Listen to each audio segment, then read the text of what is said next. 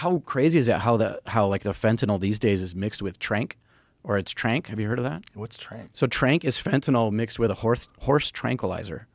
So the horse tranquilizer makes the fentanyl last much longer, is my understanding. Jamie's probably looking it up right now. But the trank is a horse tranquilizer. They mix it with fentanyl, I think, to make it last longer and make it more powerful.